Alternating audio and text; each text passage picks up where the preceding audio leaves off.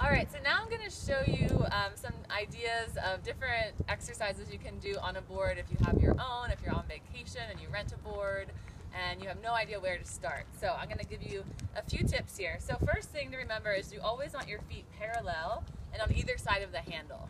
So once you're in that stance, knees are always going to be slightly bent. We can start with some squats using the paddle. So we'll squat down, lift the paddle up over our head, and then squat down, paddle straight to the thighs. So squatting down, and then standing straight up. Another variation of this, I call them rainbows. So paddle overhead.